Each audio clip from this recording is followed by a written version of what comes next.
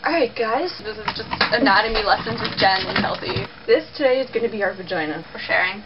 Okay, what we have at this section up, let's flip out the notes. Let's pretend this woman is doing a handstand. What does this do? It's squirt stuff. You got woman stuff all over your... When the clitoris is stimulated, it tends to grow like so.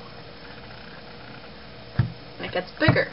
So then here is the vagina. You talk a lot about lady parts. I happen to have them. Then up here in this general area is where you would find the uterus, which is where the fetus grows if you get impregnated. And the fallopian tubes. Fallopian tubes. The fallopian tubes. If it comes out the lime side, it's a male, but if it comes out the lemon side, yeah, it's a female. That's how it goes. Are they like up here or up here? Obviously this is the female anatomy of a really fat woman. Cause you don't want a baby in a fallopian tube. If your baby was being made inside here, your lemon juice would explode. If it was in here, it would stay right in the washing detergent. The reason why we period is because blood exits from this thing and then comes out here. And so it can be in the form of liquid or it could be like actual like flesh.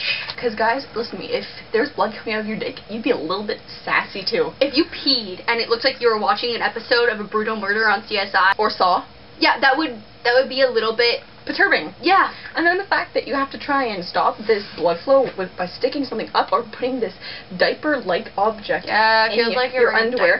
And the anxiety that's like you're still paranoid of whether you're going to get a leak or something is still there. Even if you have like 12 tampons shoved up your massive vagina.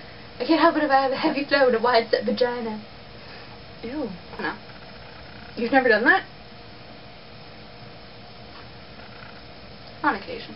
Anyways, so now that we're done with the boring part, this is the bum hole. This is the bum hole. Bum holio. And then, pretty much, is that's where women shit out of. That's where our poop comes from. And it's a poop fest. And sometimes you have runny poop, and sometimes you have hard shit, sometimes you get constipated. Jen likes to poop. Oh my god, okay guys, no seriously, the best feeling in the world is coming home and having a nice, good shit. See, I wasn't kidding.